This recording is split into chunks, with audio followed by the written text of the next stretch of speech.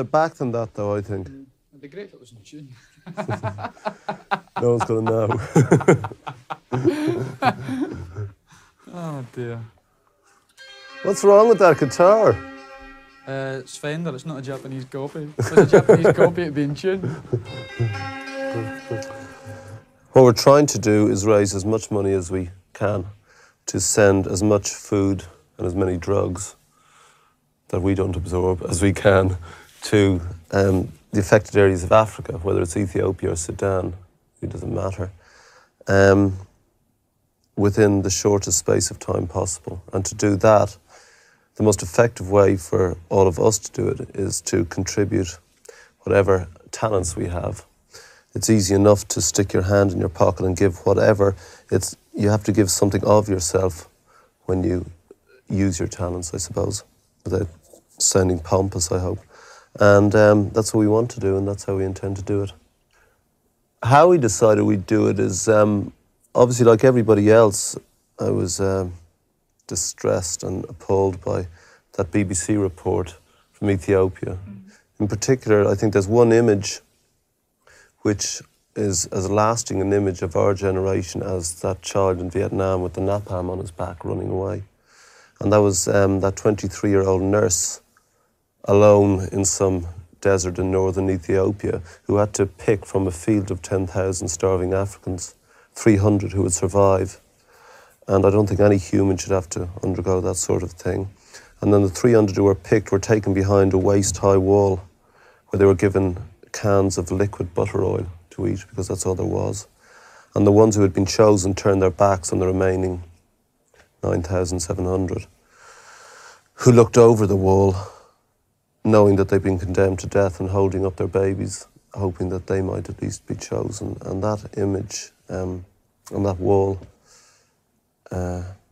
destroyed me. And so the next day, aside from sending off my bit of money, I was speaking to Paula up at the Tube, and I said, I think I'll try and get some people to do a single. And I knew Midge was on there, and I said, put me on to him. Paula was screaming at me from the makeup room to come and talk to Bob on the phone. And I thought it was something to do with the fact that he hadn't his house keys or whatever. And he came across this idea about doing a single. I thought it was a great idea. And we just followed it up. And a couple of days later, I called Bob up and said, well, I've had a thought about it, and, what do you think we should actually do about it? And then he got back to me and said, what do you want to do about it? So I said, well, we should get a song together. And I rang up Sting then and Simon Le Bon, both of whom I know quite well. And again, immediately committed themselves to the point of saying, what do you want to do, where and when? And Simon cancelling out things on Duran Duran's behalf so we could get back in time. So then Midge and I worked on the song. I had sort of the first half, and he sent down a tape of this tune, which became the second half, and we married it together up here with the middle eight part, and it seemed to work quite well. And then I rang all the other people, and regardless of their politics, and obviously a lot of the bands disagree politically, I think in every case that we rang, I think there's two people who didn't get back to me out of practically the entire, I think, British pop industry. And they said, yes, we'll do it. And I think, well, I mean, the extremes they're going to is chartering planes to make sure that they're back on Sunday morning in time for the 10:30 start and stuff like that. So it is gratifying. I don't want to get all maudlin, but it was a nice thing to work on, and it was very gratifying that they do it. The main thing was to get as much money as we could out of what we produced. And I first of all went to the record company, and they said they'd give us a high percentage. And we pared it right down to the point where we could get 54.5p per single, which is extraordinary. Then I thought, well, if we can get that, why not ring up the record retailers? And I was told there were 7,000 of them. So I just thought, well, there must be something called the Record Retailers Organisation. And I rang Chris Morrison, who's Ultravox's manager. And I said, is there anything called that? And he said, yeah, and it's called the Record Retailers Organisation. I said, oh.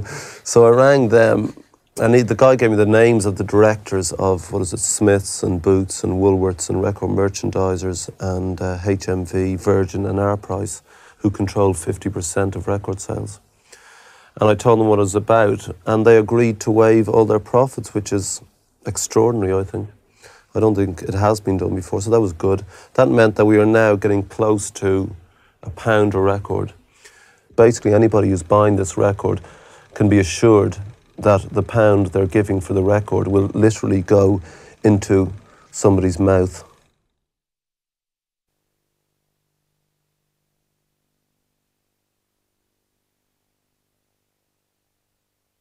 There's a whole cross-section from black music and dance music and heavy metal and pop and rock and roll. Everybody just coming down, and I think that's, I only thought about that when he said it yesterday. Right, Bob, we spoke to you yesterday. It's all starting to happen now. What's it feeling like? Well, there's only Midge and me here and about 100 film crews, so I wish somebody else would hurry up and get here. Who's on their way? Well, Duran and Spandau just landed, and Bono has just come in. He rang me last night and said that The Edge had got a kidney infection, and so he's in hospital. So send him my love, and I hope he gets better. So that's a bit of a drag, because he was going to be the lead guitarist, but there's about 1 million guitar players coming down. I don't know, it's early in the morning. Ask me at the same time tonight, and I'll tell you how it's going to go. How long do you think it's going on for then today? Oh, Midge and I will be here until tomorrow morning. I got a phone call from Bob last night telling me to come, and Phil Collins is going to be here, which is wonderful. So I've put off loads of things. Never mind. Came back from America early as well, and George is coming back tonight. I think he's coming straight here from the airport, so he should be here about 7:30. And what are you going to be doing today?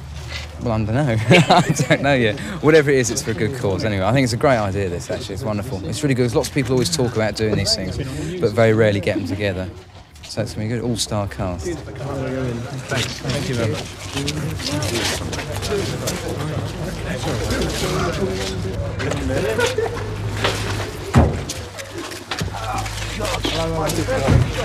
Hello. Hang on, mate. No, you haven't. Turn around. The rest.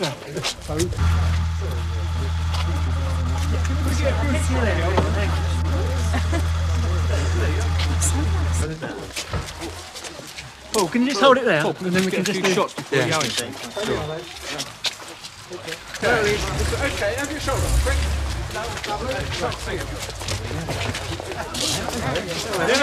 Your only chance of getting into the singing number one. Sorry? Hold on. What particular personal reasons? I just think, if you're in a position to do something about a situation like that, you should do it, and that's what we're all doing. Okay. What brings you out this morning? Fine. What are you doing out this morning? All for the cause. Bob Geldof phoned me up and told me that he was doing this thing and would I like to be involved. And I said yeah, because no matter how much you send away to Ethiopia, it's never enough. So the chance to do something else, something extra, was a welcome one. And I hope we make a good record, and I hope we sell a lot of records, and I hope the money gets through to Ethiopia, which is the whole idea. And what have you been doing on the single? Well, I sing a third harmony, which is my speciality, on the melody, and I smile a lot. And how's it felt, sort of getting together with all these different people? I think it's going to be very interesting, all these egos together in one room. Very funny.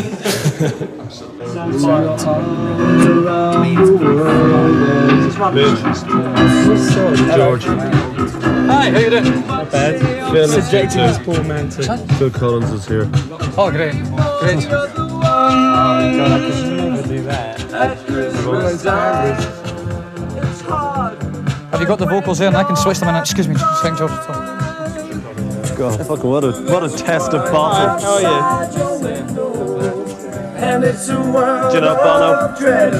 George Bono. Yeah, I got to take my Glenn. vocals Paul Young. there. Okay. As an event in itself, I mean, besides the cause that it's been done for, it's a bit of it's a bit like musical history. It's like pop history.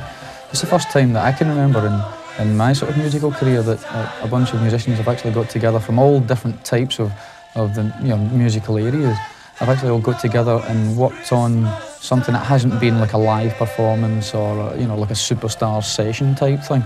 I mean, the fact that you can get Wham and Duran and Spandau and whoever else all in the one room, all singing on the same record, that's a bit of a feat. That I think Bob's done a great job actually getting all those people in there.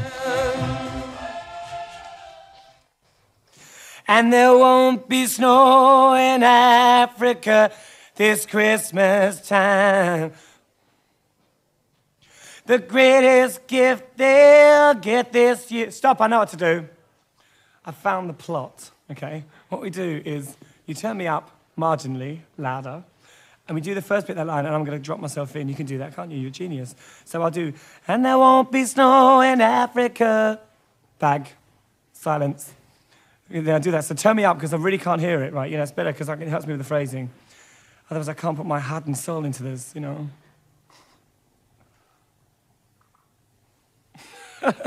Who said that? Geldov? Give him a toadstool.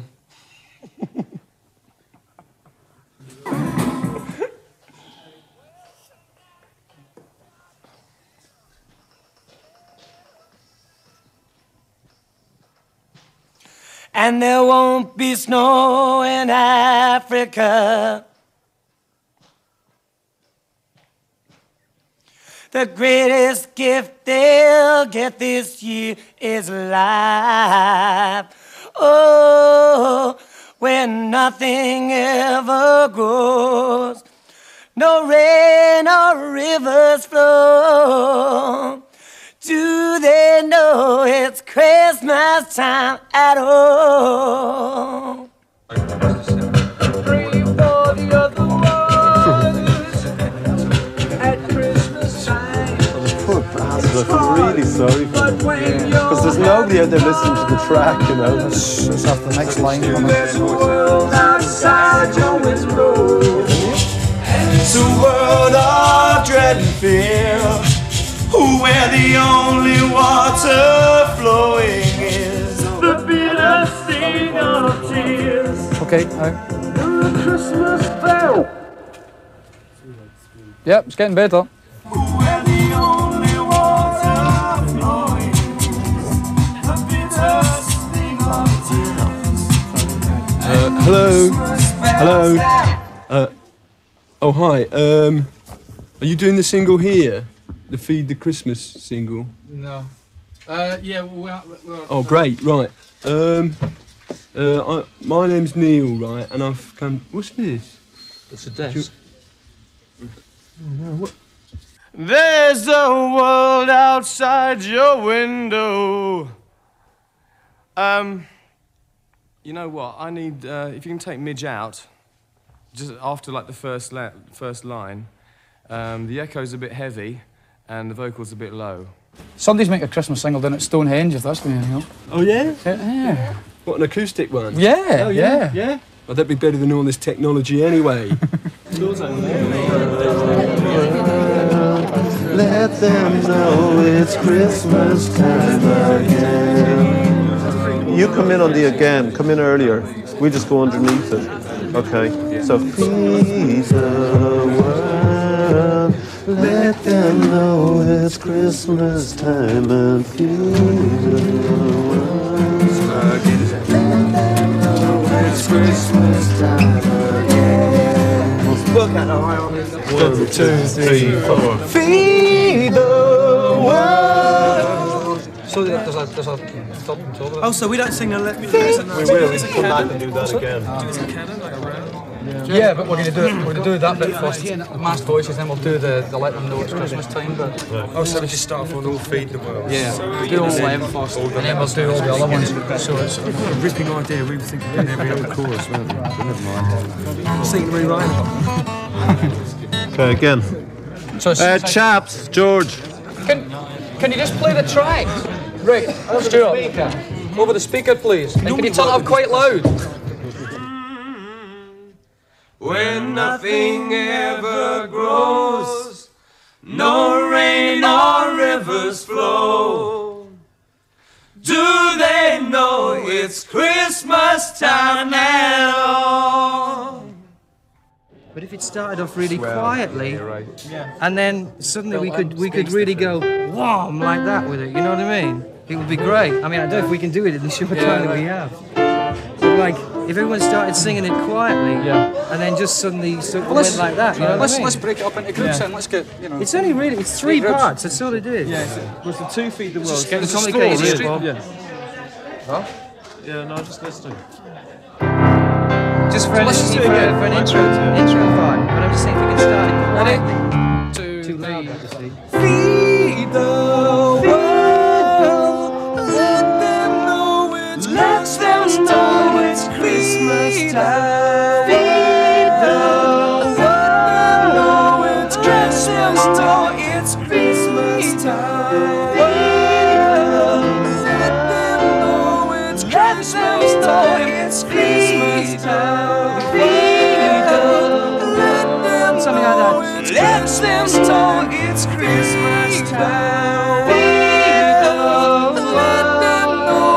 Christmas time. It's Christmas time. Then you do. Yeah, but if we started off, if we took it round once, right, with just the one line, and then bring in the second line the second time, the third line the third time, and then on the fourth time really start to sing it loud, it might have some effect, you know. It's just that actual line itself, the "But say a prayer," is hard for me to sing powerfully. If you wanted to kind of change the notation a little bit, so it started off a bit higher or something. But say a prayer. I could do that if you want. And the Christmas bells that ring there are the clanging chimes of doom. Well, tonight, thank God it's them instead of you. And is that the chimes of doom I pulled off?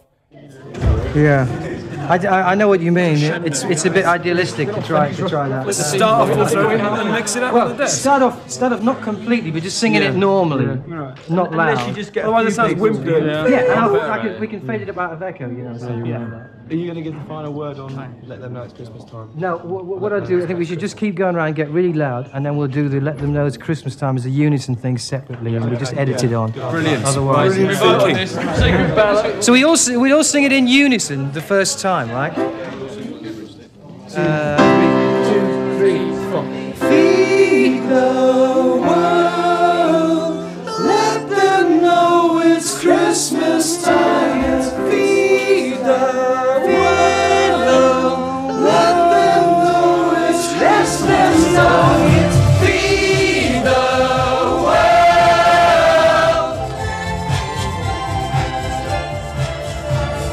Feed the world. The nice thing out of this is that everybody's going to be number one. If it goes to number one at Christmas, which it will do, with a bit of luck, public willing, it's funny because everybody will be there together, you know what I mean? It's just going to be so...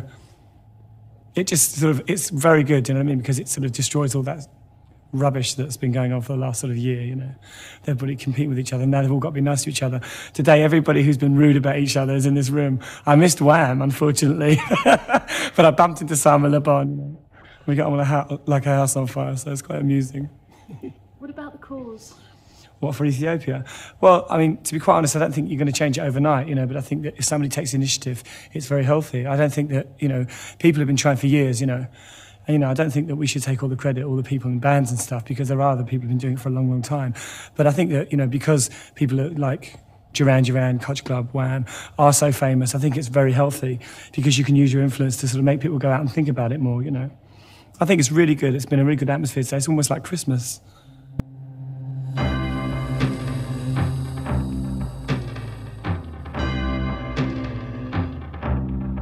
It's Christmas time. There's no need to be afraid.